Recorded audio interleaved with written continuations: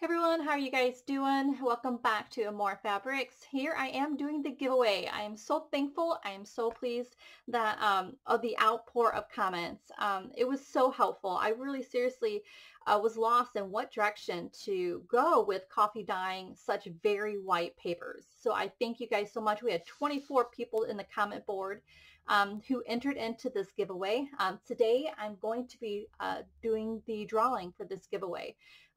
So before I jump into it, for those who are new to this channel and not sure what this is, don't forget to subscribe, thumbs up. This is a crafty group. Obviously, I am a seller here on Etsy, and I do a lot of posting and stuff like that here on YouTube.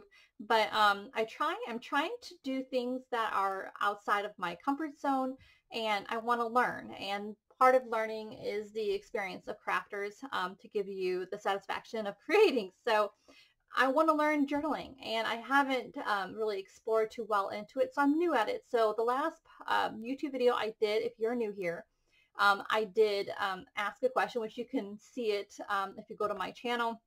I'll have it pop up at the end of this video too as well, where you can just click on it and see it. I have a book for my November journal project, which I know I'm kind of going backwards here. I should be working on October's, but I came across this idea and I had to at least throw it out there, get it started, and then when November hits, my pages will be ready. But I really wanted to know how to create such white pages. I mean, very white pages, and to make them look vintage. I really want this book to be very, very rugged. So this is going to be the cover I'm going to use. And so I had 24 comments, which I'm so grateful because it did give me a lot of helpful advice. And Robin, which thank you, Robin, she's like one of the first people who commented. She says brush stain on it, which she meant by that too was, I think here Celeste Garner said the same thing. There's this stain by Patty Pockets, which I'm going to link her link above. But she has an Etsy shop. I purchased this ink. It's in a jar, and you brush your brush in it, and you brush it on the pages. So what I'm going to do is take one of my other books that are from Silverstein, and I'm going to practice on the pages before I actually practice on the giving tree. So that is one of the ideas I'm going to take that you guys did offer. A lot of you guys who said, oh my gosh, I want to go through all the names, but I don't think people want to hear it all. But I will make a shout out to a few here, but most of you guys said coffee dye, put it in the spray bottle, brush it on. A few suggestions which I liked too was to, like Brenda Frame said, to coffee dye once, let it dry, coffee dye again, and let it just, age to the process that you want, kind of thing, which I thought was a great idea. Another great idea was to tear the edges before you do it, because then the edges will soak that coffee or tea. However I'm going to do it, I'm not sure. I'm going to practice many of these things you guys did suggest, that it will absorb it and make those little crinkly edges darker. So yeah, I've written down everything you guys said, because when I go through the video in November, I'm going to point you guys out, and I'm going to shout out you guys and say the people who said certain suggestions, and talk about it and tell you what I thought, kind of thing. But that is in November. So I'm sure you guys just want the drawing right now. Before I do the random number picker, I'm going to ask my dear friend, I'm not going to say her name, because then she'll start talking, the Google, to do a random number picker for me. And we'll do that here in a minute. But I wanted to show you really quick. I found something really, really cool in my files. Remember I told you guys, I don't know if you guys in the video I told you guys, but the reason why I love The Giving Tree and I love Silverstein, the author, was when I was in Head Start as a child, the teacher read this book, and my favorite one was the boa constrictor off of the book Where the Sidewalk Ends.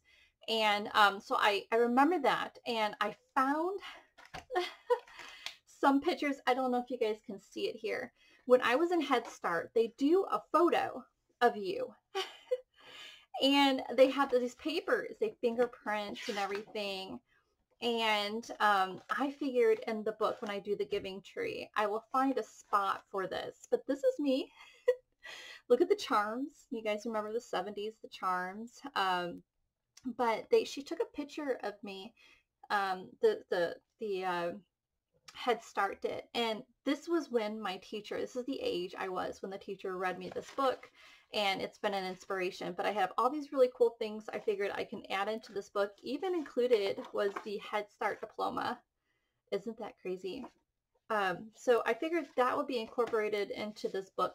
However, I am not sure.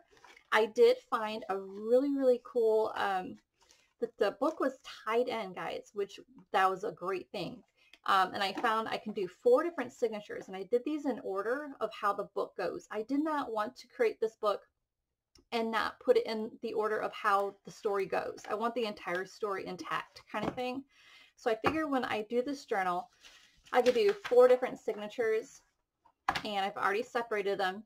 And this is what's cool about a book being tied in, which I'm sure you guys know this already, but I'm all really excited.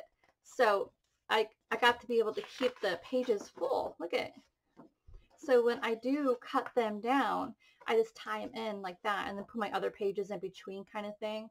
But so yeah, I have them separated by the signatures, so it would be in the order, the story would be in the same order that it should be. So I'm really thrilled about that. That turned out really, really good. So it's going to work out. I can't wait to cut this down, add some other pages to it, and I'm definitely going to keep the cover whole as possible. All right, so you guys are really excited about who's going to win the book, The Light in the Attic. So here we go, guys. I absolutely love that book. Okay, so what I'm going to do is there are 24 people who entered into this giveaway. I'm going to ask who here in a minute to randomly pick me a number between 1 and 24. And she's going to say a number, and it's the person in order of how you made comments in the comment board there on YouTube will be the winner. Hope that makes sense. So, hey Google, randomly pick me a number between 1 and 24. 19. 19. All right, Lucretia Graham, we got you. She said to, she's the winner. Sorry guys, number 19. Thank you for your comment. She said in the comment board to stencil and brush on coffee onto my pages. So find a stencil, get some coffee, stencil it on kind of thing. That is a great idea. I'm going to do that. I'm going to try. I'm going to practice obviously on different book pages from the same author. But congratulations to the winner. Thank you guys so much for your help. As you can tell, I'm very, very excited. I'm nervous. This is new to me. And I'm just thankful for your guys' advice. And that you guys could be part of the journey as well. So congratulations to the winner. I will message you, hun, and send this book right out to you. And the next videos I'm going to be doing, guys, is I should be digging into my Anne of Green Gables for this month's journal that I'm going to try to create for October. October is my birthday month, so this is going to be a very exciting book that I can't wait to do in October. So look forward to that video, guys. I won't be asking a lot of questions on that one. Now I'll just be creating. I can't wait to show you the piles of stuff that I've collected for the Anne of Green Gables. I thank you guys again for taking the time to watch my videos and to comment like you did for that one giveaway. I really appreciate it. Your comments did help me. I hope you guys have a blessed weekend. It is Saturday here. I'm going to run right out and visit my friend Kathy Kawa. She's one of the people who commented on here. She's the one who also suggested the by Patty Pockets, that ink that's in a jar. Once I get that, I'll do a video on it, guys, and test it out kind of thing. But she's not feeling good today, so I'm going to run on over there and send, give her some soup. And I have a bunch of goodies that, of course, who doesn't like a box full of junk? So she could pick through some things, and hopefully that'll cheer her up. So big hugs to Kathy, my friend, and to you guys for taking the time to watch this video and help me out. You guys have a blessed day. Bye.